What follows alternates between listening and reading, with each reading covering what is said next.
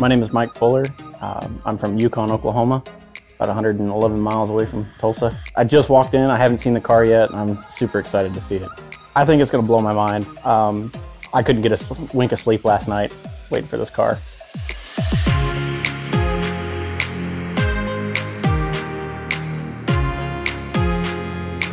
Wow, that's just too amazing. I love it.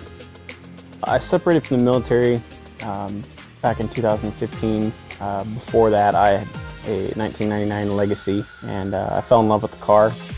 And when I got back to the U.S., I found this at a small-time dealer, paid cash for it because I fell in love with the body shape with it, and you know, seeing its iconic legendary status, Colin McRae, you know, rally racing up and down these tight-knit roads with trees both sides, and I had to have a piece of that car.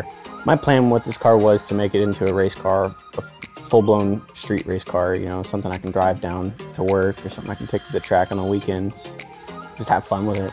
I chose a dark matte gray because it makes the car look aggressive in my opinion. So wrapping this car was extremely technical from the standpoint of it was in pretty rough shape when we got it. It was multiple colors, the paint was very rough, parts didn't fit correctly. So we had a lot of work going into this car before we even began wrapping it. I chose Subaru Wraps because he gave me an offer I could not refuse. I've seen his work and I was just impressed with everything that he's done and thought he could change my car, and he has.